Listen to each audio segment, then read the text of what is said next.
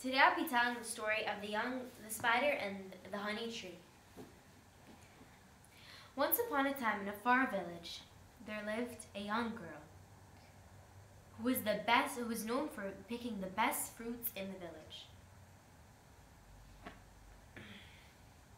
Her oranges were just a little bit sweeter, her apples were just a little bit bigger, and her bananas were just a little bit tastier. Nobody ever dared to ask the young girl where she picked her fruits. That is, until they heard the story of the young girl and the spider. One day, the spider was too lazy to go pick his own fruits, so he decided to ask the girl to show him the secrets of the bushes. He went and asked the girl, "You pick the best fruits," cooed the spider. "Will you please take me with you to the bushes?" said the spider. "No one's ever asked me that before," said the young girl. "But I suppose I could help you. What do you like to eat?" Bananas, apples, and honey. But I especially love honey." The spider thought he could trick the young girl into showing him all the secrets of the bushes. This way, he would be able to go to the bushes and get all the best fruits. The next morning, the young girl took the spider deep into the bushes where the best fruits were located. First, they went to the bushes where the apples were. These apples were very few. That is why no one would bother to pick them. But what people didn't know that they were the sweetest of them all. So, when the spider saw the apples in the tree, he ran in. He climbed quickly up on the bush, grabbed and ate all of the apples and didn't leave anything for the young girl. And most of all, he didn't even thank her. Then, later, he went to the bushes where the bananas were, with the young girl.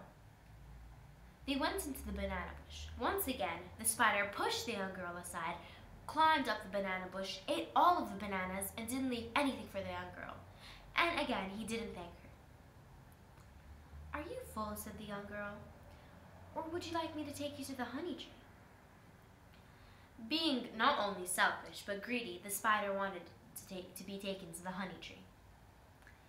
Then the young girl took the spider to the honey tree.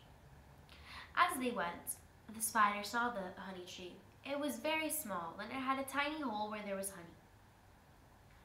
The spider climbed in, but being so full, he got stuck. "Help! Help!" pleaded the spider. "You wouldn't be stuck there if you weren't so greedy," scolded the young girl. "Please, please," pleaded the spider. "I'm so sorry." "You're not sorry," said the young girl. "You're only sorry because you're caught."